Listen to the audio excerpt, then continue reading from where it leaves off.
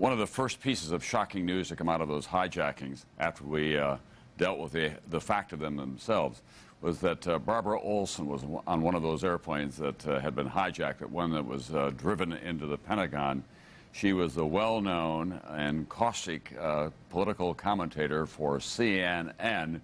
She was a very popular figure in Republican social circles as well as political circles in Washington, D.C., and she was married to the Solicitor General of the United States, Ted Olson, who was such an effective advocate for George W. Bush before the U.S. Supreme Court during the long count in Florida.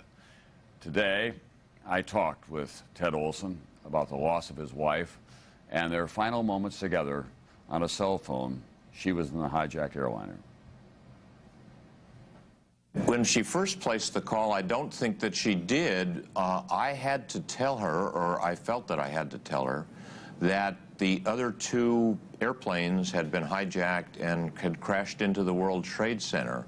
She certainly was a survivor in her professional and personal life up until that moment. There was no sense of panic, though, I gather, in her voice. There was no sense of panic in her voice. In fact, I had the feeling that she had placed the first call, A, to talk to me, and B, to reassure me that everything was going to be okay, and C, to figure out what to do. Did she describe the hijackers to you? She mentioned to me that they had herded the passengers in the back, that they had used knives and box cutters to take over the plane, but she did not describe them, and I didn't think to ask. There was that report here on NBC from Jim Miklashevsky that there had been some kind of an explosion, that the Pentagon had been rocked.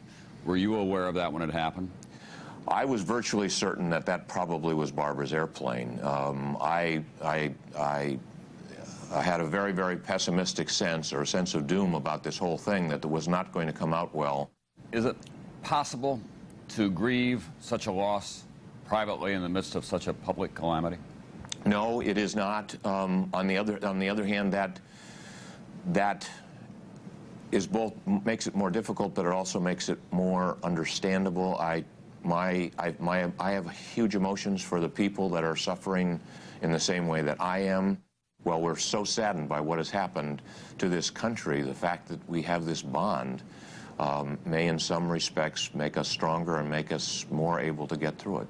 Mr. Olson, is it true that Barbara delayed her flight by one day because she wanted to be in Washington with you on Monday to celebrate your 61st birthday? My birthday was on Tuesday. She didn't want to leave the night before. She wanted to stay until the morning so that she could greet me in the morning, wish me happy birthday. That's one of those awful facts, but it does not do any good to think about those things.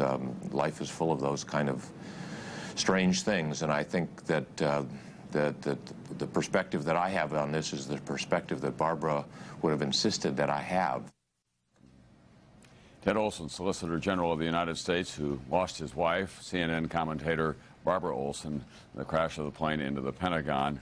They were a very lively couple socially in Washington, D.C. They both loved the opera and loved giving big dinner parties at their home, and Barbara Olson now is gone.